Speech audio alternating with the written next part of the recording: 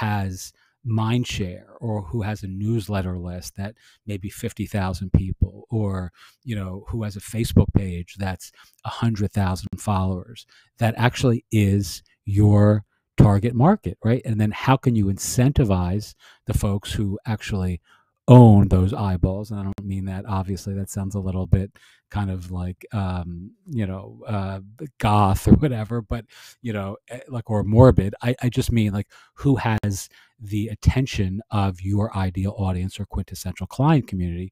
Once you know that, you can rapidly grow your agency, or anything that you're offering, your digital courses, your products, anything, by dint of offering incentivize, or offering incentives to folks who actually own those platforms to evangelize for your brand and business. And you do that largely through affiliate offers, partnership programs, that sort of thing, like referral programs.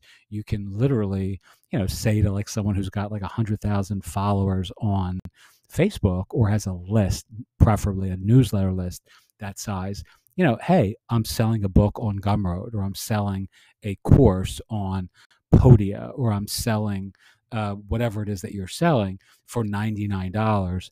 I think you would love this, and I think your audience would love this.